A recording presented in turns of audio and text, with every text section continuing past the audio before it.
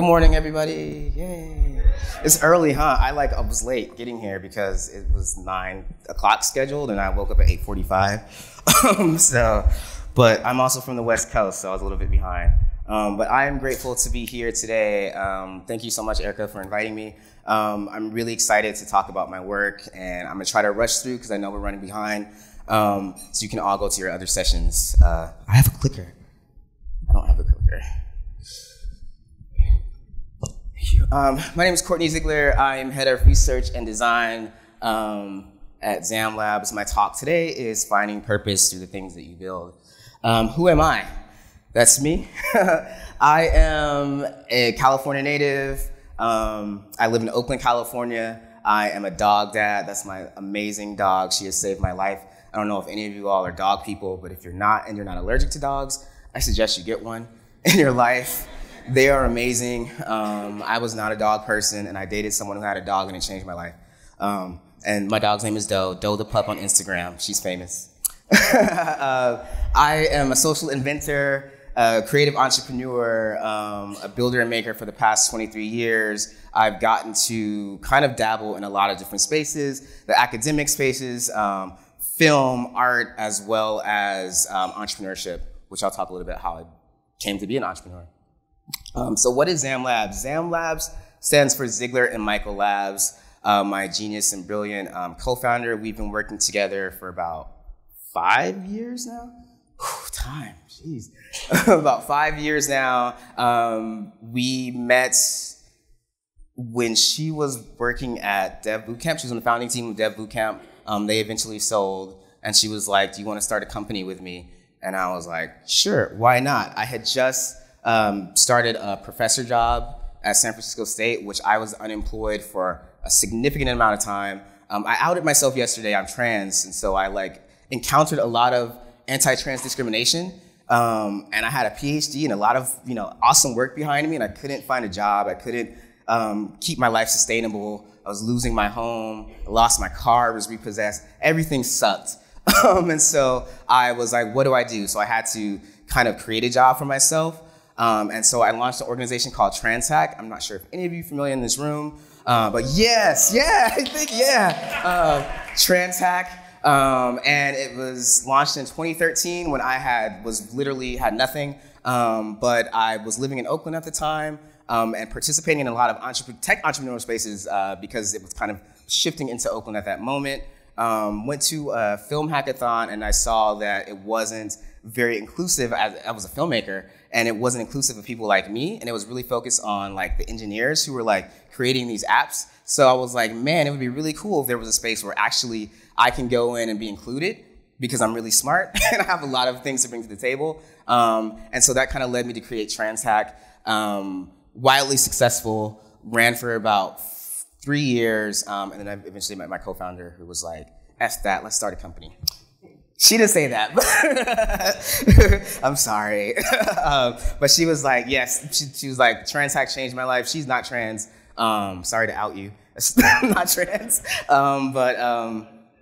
Definitely, she said it was kind of the first place for her in tech where she felt included.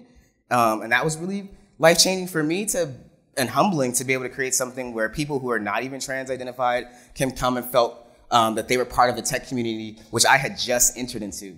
So that's how we came to work together. We have 2 projects now that are kind of our most successful. One is Appolition, which I talked about yesterday. We also have been building a virtual conference software. It's raised some VC money for that, so we're super proud and excited, and have been building that for a couple of years.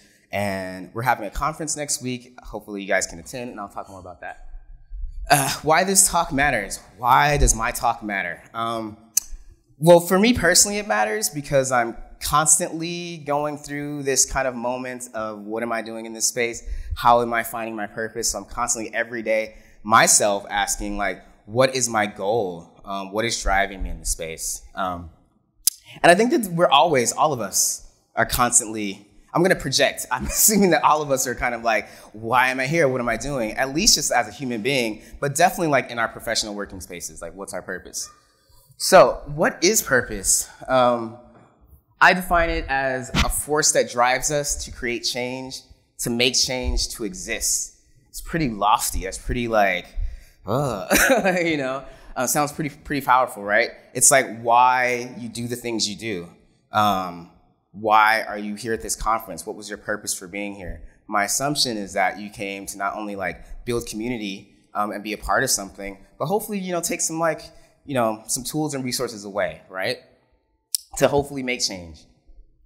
So our purpose is like really about like, and we kind of talk about this in not only like just our daily lives, but our professional settings about, you know, it's our why. And then going from that, it's like how, and then the kind of places like we find our what, right? So all of those kind of components are always driving us like, how do we find the center of what we're doing?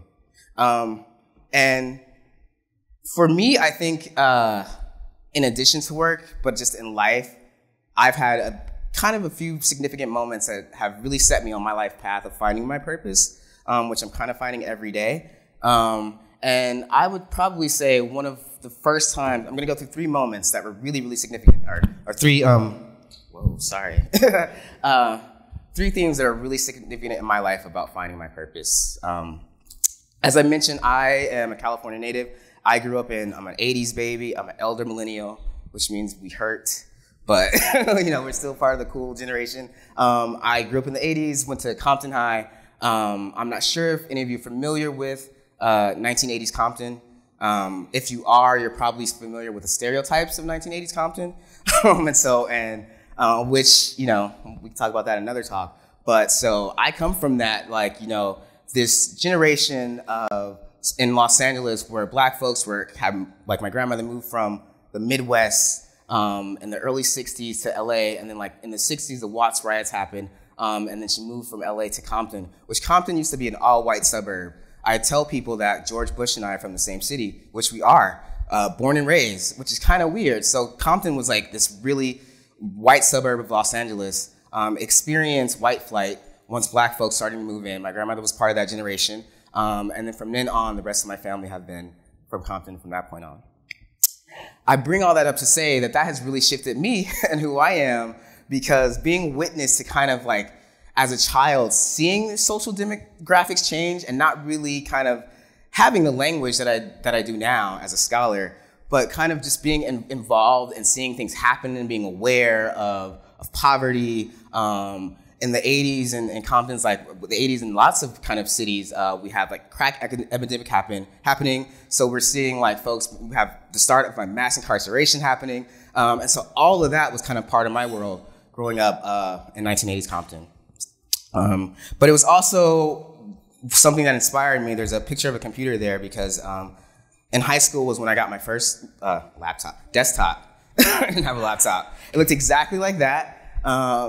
My grandmother bought it for me, and again, I grew up poor, so my grandmother, if she was alive today, would still say that she was paying on that computer for me. So,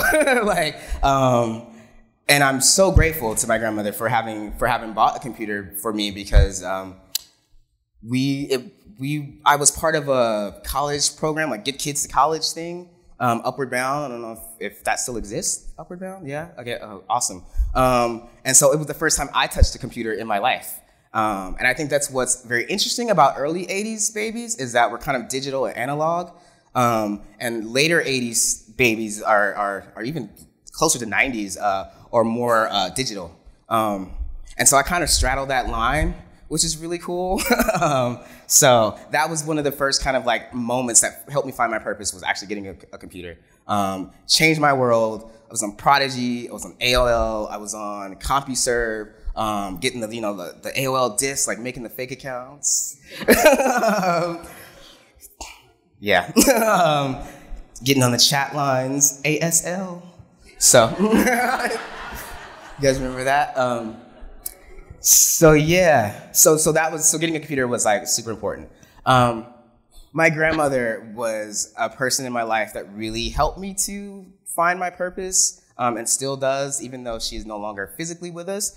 My grandmother was born and raised in Kansas City, Missouri, and she would always tell me, I'm from the show me state, you're gonna have to show me. And she would use that for everything. Like if you're like, just saying, whatever, I got to do something, and she's like, I don't believe you have to show me, I'm from the show me state.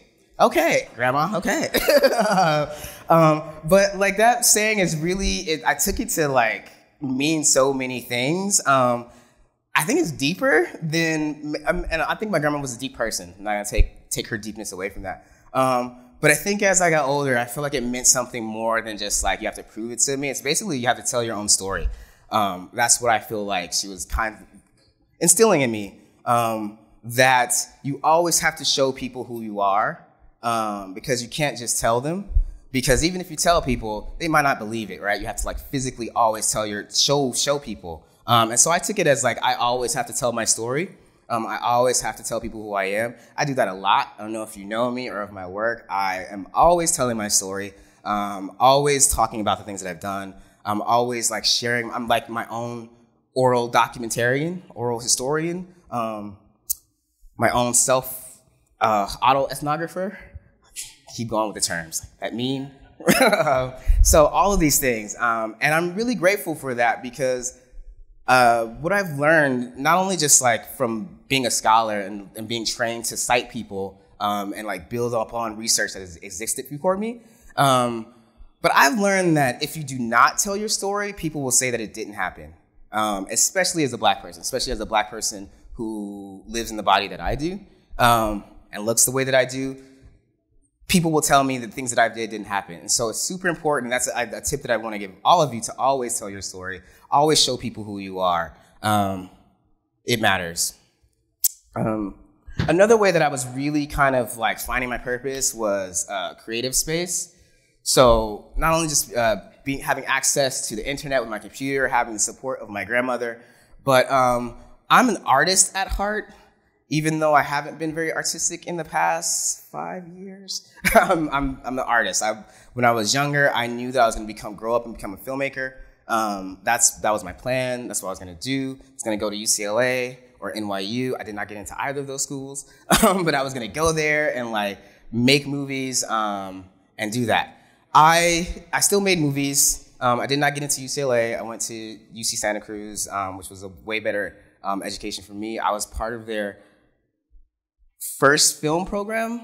They had started in 1999, and I was part of that first class, and they had a film and digital media. I graduated with a film degree. So I eventually graduated with a film degree, made some films in school, made some films out of school, stayed in school, went to grad school, made one of my most well-known films when I was completing my doctoral exams. It's called Still Black, A Portrait of Black Trans Men. It was the first documentary to focus on Black trans men. It was the first long-form documentary to focus on Black trans people that ever existed. And it was made in 2006, I started. So it was like prior to this moment that we're in where trans is like part of the mainstream, which I kind of consider myself a prophet. And I don't use that like as a way that's like, oh, I think I'm so awesome. But I think that there are certain folks who use their art to kind of foresee conversations that are happening. And I felt like Still Black was kind of part of that, like really helped to usher in these conversations of what it is to document Black trans lives, and not only document them, but kind of present them to a larger audience in ways that we aren't really seeing. You can actually go to stillblackfilm.org, you can download it, you can purchase it. We continue to be screened around the world. It's turned 11 years old in October this year, which is amazing. It's won multiple awards. I think we just showed in India last month. It's like kind of a cult classic now. And it's taught at universities across the world, which is really, really freaking cool. Really excited. So if you are wondering, where are the voices of Black trans men? They exist, and we're there. And Still Black is kind of like one of those pieces that is still, I think, in a moment where we still are kind of moving towards having the language to talk about trans that includes a number of other trans identities. That's the still from right next to it is another short film of mine. That's obviously me pre-T. That's a painting I did of my grandmother. I'm also a painter. I was working on an installation which I want to return to one day. It was about crying. I don't really cry that much anymore in my life. I feel like crying is so important in healing. And I was working on a piece where I was just documenting people crying. And so they would come to, or I would meet them, or they'd come to where I was, and I would be like, prepare to cry, bring something that you're gonna cry about, you're gonna release. And I would just film them crying, and I'd make these short films. And I filmed about 8 people, and then the financial downfall hit where I was like losing, everything was in my life was going haywire because I could not pay for anything. And so I had to stop that. And then kind of went to a long depression. But seriously, but creativity was definitely, being a creative person and creating art was something that has really definitely kind of driven me towards my purpose. I'm also a nerd. I love stuff. I'm a Sagittarius. I don't know how many Sagittarii are in the room. Like I just want to know everything. Like I want to consume all the time. Like it's probably unhealthy. I'm sure it is. But I love to research things. Knowledge is like so empowering to me. This is a quote by one of my favorite researchers and I think one of the most underappreciated researchers of our lifetime, Zora Neale Hurston. Research is formalized curiosity. It is poking and prying with a purpose. And of course, that brings us back to this idea of purpose. So research for me, I wake up in the morning and which is again, probably unhealthy, but I'm not a medical doctor. So don't listen to my advice on what is healthy or not. I wake up and like kind of just immediately want to research. Want to know what's happening, want to know what's happening in the world, want to like learn something new. Yeah, a little bit obsessive. But research is definitely something that has really allowed me to kind of figure out like why I'm here, and why I do the things that I do. And I love being a nerd. That is actually a photo of me on my graduation day, from Northwestern University. I was their first graduate of their PhD. Yes. Which was great because it was a horrible time in school.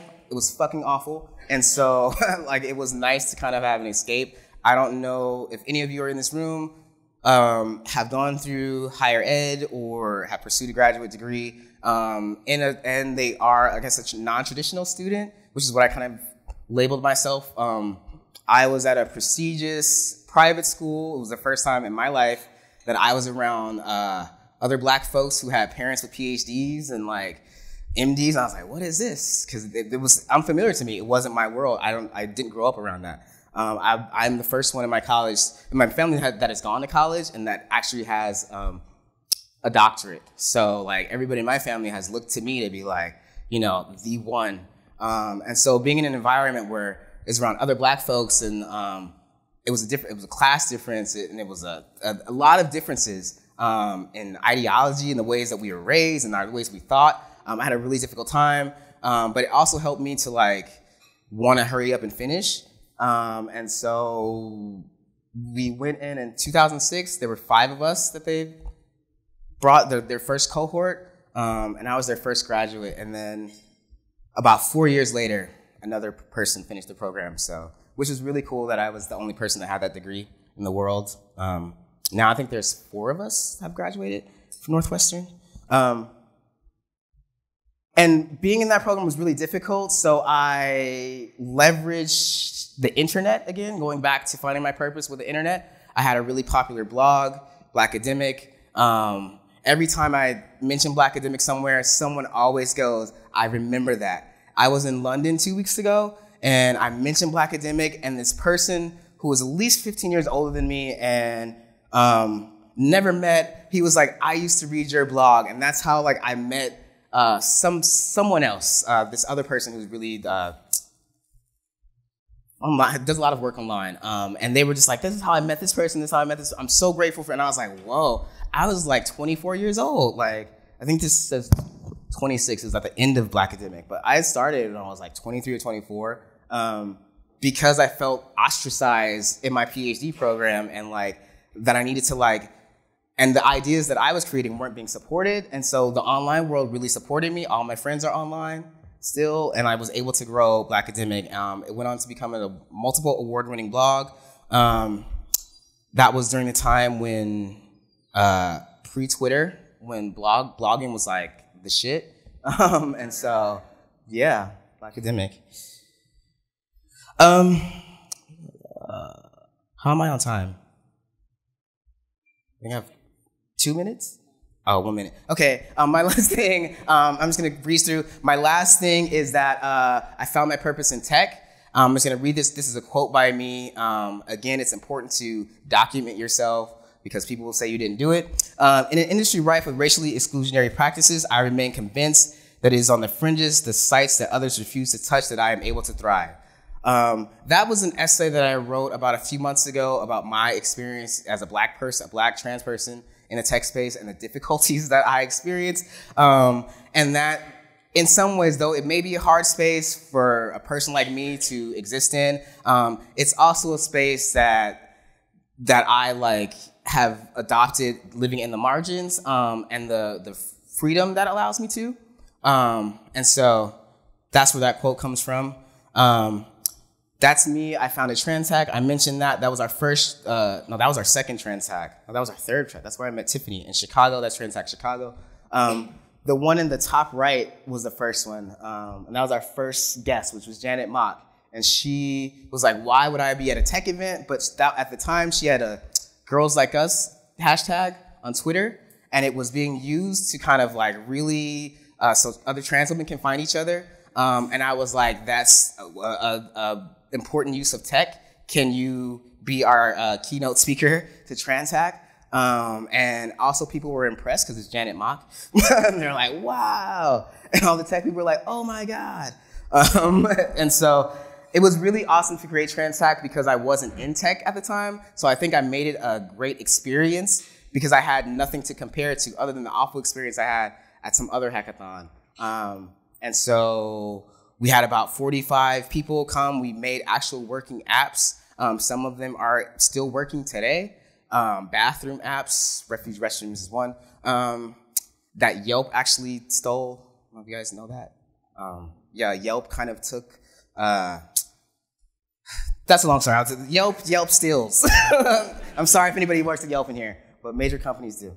And Appolition launched November 7th, 2017. It was from a tweet seeing the work of Southern Group, Song and National Bailout. They were doing a Black Women's Bailout. And I saw these Black women raise over $1 million or something, knocking on doors, grassroots. And I was like, if they could do that, like I didn't see crowdfunding in that way. I was like, if they could do that, what can we do with technology? And so seeing the kind of like spare change model being used by investment apps, banking apps. And I was like, it's great that you can save your spare change to invest. It would be great if you can save your spare change to bail people out. I sent a tweet and I was like, would people support that? And people were like, hell yeah, I would support that. We'd sign up. And so I was like, oh, word. Okay. So we went to figure out how we can get it up as the quickest way possible. About 3 months after that, we had about 5,000 people sign up on Appolition. And we were hoping we'd have 200. And by the start of 2018, yeah, we had about 8,000 signups. The point is we've generated about almost $400,000 in spare change alone to get people out of jail. We bailed out over 120 people. This slide is a little bit old. It's been longer than 5 months. Within our second month of operation, we won 2 awards. We are number 7, the top 10 most innovative companies listed among giants. And it was just like, we were just like, let's just start this to see if people will sign up. And it's done so much good that we're super impressed and honored and humbled to be behind it. But yeah, it's given me a different kind of purpose in a really humbling way. Do you guys remember this meme? I'm gonna show you. No? Okay. I discovered things you're gonna go through this. This is a funny meme. I love it. I love memes. So, you know, when we're always thinking about finding purpose, I hope you take away from this talk is that you provide value. All of us, never let anybody tell you any different. No matter if you're in a hackathon with engineers who don't want to listen to your ideas, you still provide value. And you provide value. That's it. Find your community. Your team is important. I think that that's just basic in life, in any situation you are. Find your friends so you don't die. Seriously. Remain open to growth. I Though sometimes I err on the side, the Sagittarius in me thinks I know everything. I actually don't. I know nothing. And I'm always open to like growing more. I'm always asking people for help and input, their opinion, things that I don't know about.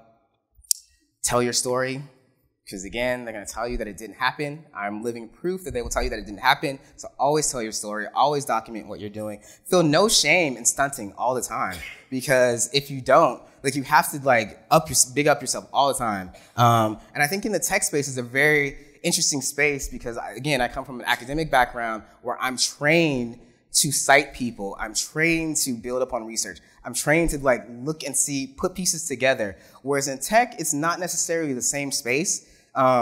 People aren't really told to, it doesn't function in the same ways. And so I think you have to do a little bit more work in this space to document yourself. So always do. I tweet a lot telling my story, and I have no shame. Help others. Always extend yourself, especially in this space, and not necessarily physically helping others like things, but just like whether that's like checking in on each other, sending an email, sending a DM, congratulating folks, just seeing where they are. That's super important. It will help you. And again, you guys are smart people. This isn't anything that I'm not magical knowledge, but just basic how to be a good person.